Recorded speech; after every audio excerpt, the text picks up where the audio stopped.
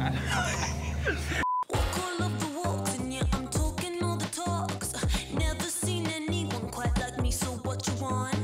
everybody, Seth O'Byrne here. Today we're going to talk to you about how to do a virtual open house. This may be second nature for some of you guys who are comfortable on camera.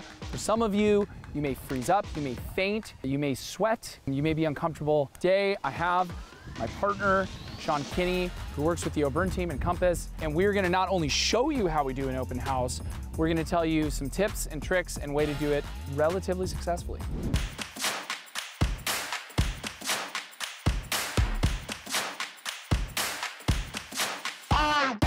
Talk us through what we use, the phone, the gimbal. Tell us about what that is and how much that costs. One of the main things for a walkthrough or a virtual tour where there's movement is a stabilizer or a gimbal. Because if you're just using handheld, it's going to be really shaky. Virtual tours, it shouldn't be like the Blair Witch Project. Yes. It should be.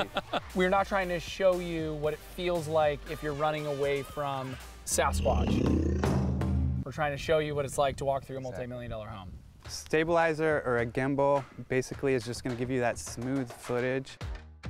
You can get one for 80 bucks, upwards to like 200 bucks for the good ones. Get a nice cheap stabilizer.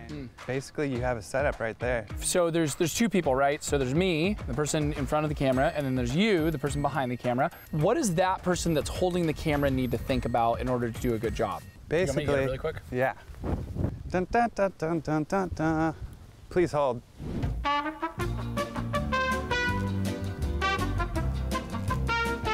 This whole setup with the phone is really light.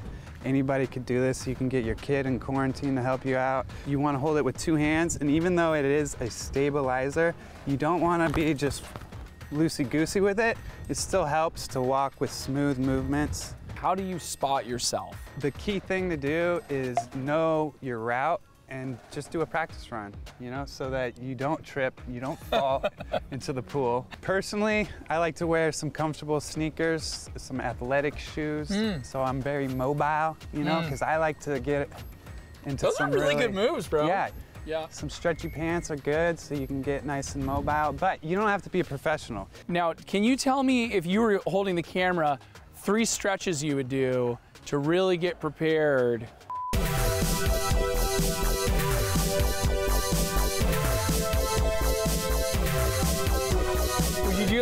Would you do like one of these ones? What about this one? Would you do this one? Yeah, like a hip flexor stretch. A hip flexor? Dude. Okay. It's really underrated. Yeah, this is also a real good way to put the vibe out in bars. You've been single for too long, you want to put the vibe out, do this hip flexor.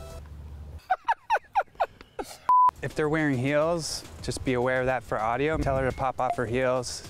Going barefoot is good for audio. And then there's also just some basic stuff you want to be aware of, like mirrors, reflections. We're not going to get into a master class of lighting right now, but on a walkthrough, you're just going to be using the natural lighting. If your subject is up against the window, he's going to be backlit and that's going to be blown out.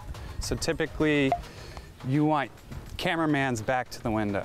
I'll also take you right now through what our walkthrough was, and I'll kind of talk to you about piece by piece what we did.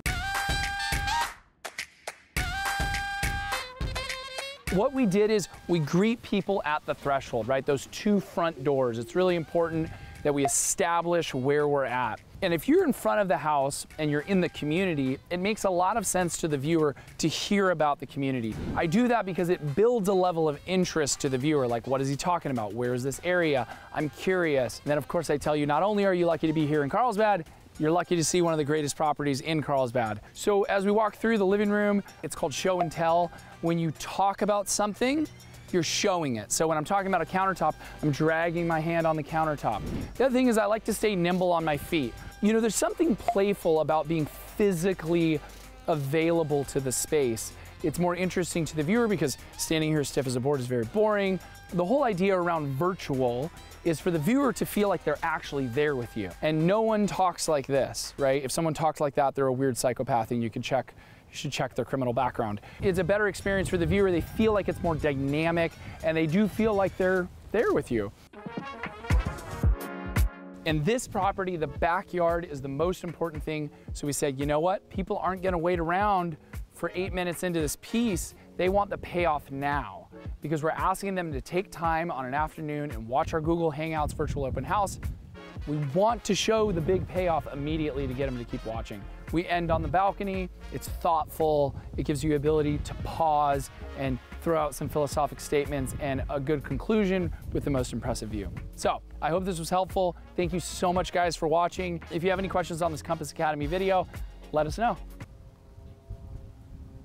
Yeah, Did we get it all? I think.